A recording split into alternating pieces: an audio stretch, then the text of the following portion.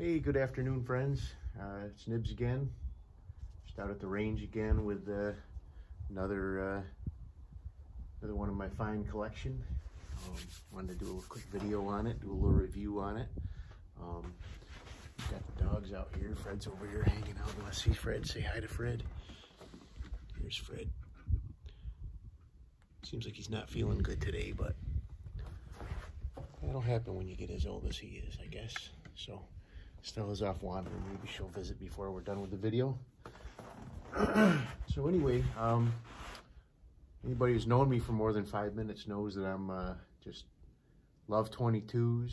I've got, I'm not going to say how many. Got a lot of 22s. And one of my biggest downfalls, I guess you could say, as far as 22s goes, is these pump action ones. Pump like a pump 870, 12 gauge, whatever.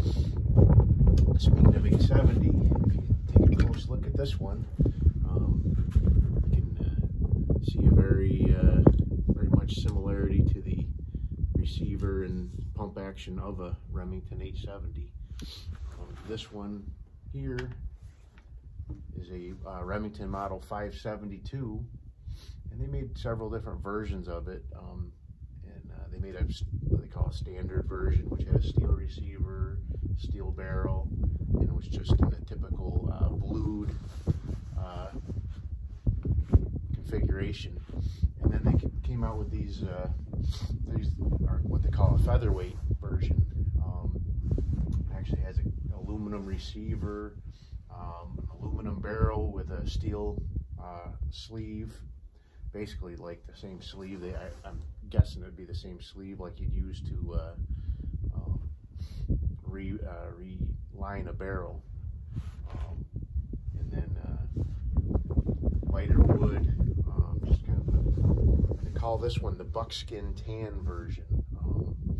Of the three that are a lightweight version, this is the most common one. There's two others. One's called a teal wing blue, and then the other one is a crow's wing black. Instead of the brown wood or brown metal, you would end up with blue or black, real black color. And I think the stocks are pretty well the same color, but this particular one was made in May of 1958. Don't know the exact dates that they made these, but from probably the mid-50s into the 60s, I believe, is what I found. So it does have grooves for a scope on it, but I kind of wanted to not do that with this one because it is an aluminum receiver, and I was afraid that the rings would bite in and cause marks in this receiver. So I do have a standard version of this with a small scope on it, so I wanted to shoot one of these with a scope on it. I could bring that one out. They are very light though. Just they balance nice in the hand. It's got some nice checkering. I'm sure it's probably machine cut, but it's got some nice look to it. Get a close up on that. This one's in really nice condition. It's not perfect. It's got a couple little blems on the wood. The metal's in nice condition though.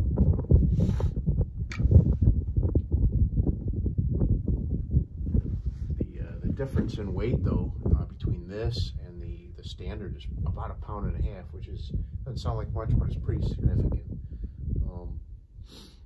Just set up a few cans out here, between 15 and 25 yards, because this is a plinker.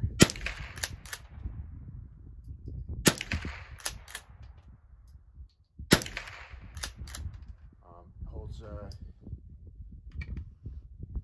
14 rounds in the tube magazine of longs. It'll also shoot shorts and or 14 long rifles. It'll shoot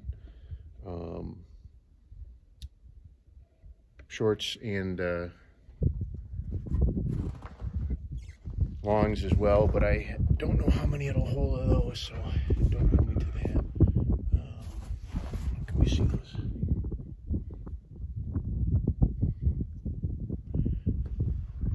Got the cans out there. I don't know if we can see them or not, but oh, one's blowing on me.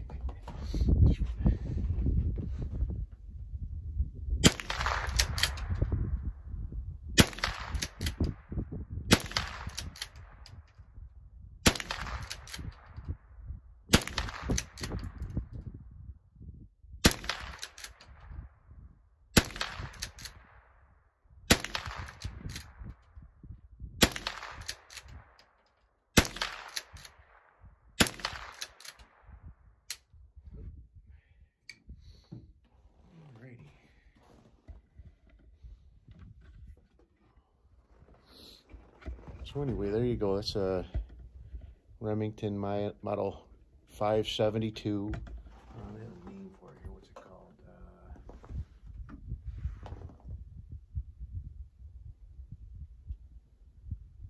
Well, they call it the Fieldmaster.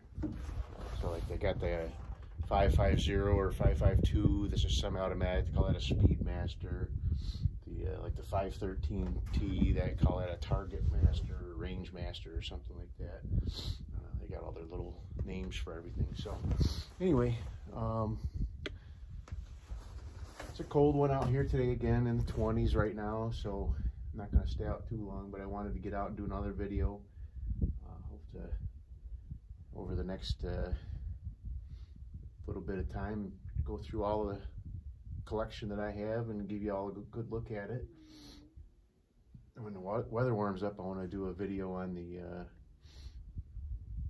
Marlin lever-matics that I have. I have a good little collection of those, and I'll bring them all out at once. I don't want to do just one at a time, but when it's so cold, it's difficult to really get out here and unwrap 5 or 6 guns at the same time and handle them and everything. So my fingers are already numb just from being out here this couple minutes here. So, but anyway, so if you like this video, give me a thumbs up on it.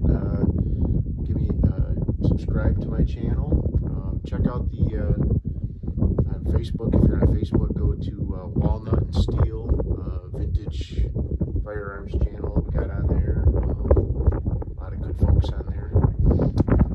Down in the description below, you'll see a link for my Patreon page too. Give that a look and consideration, and I hope y'all have a great day. I'll see you next time with the next great gun. Thanks a lot. Bye.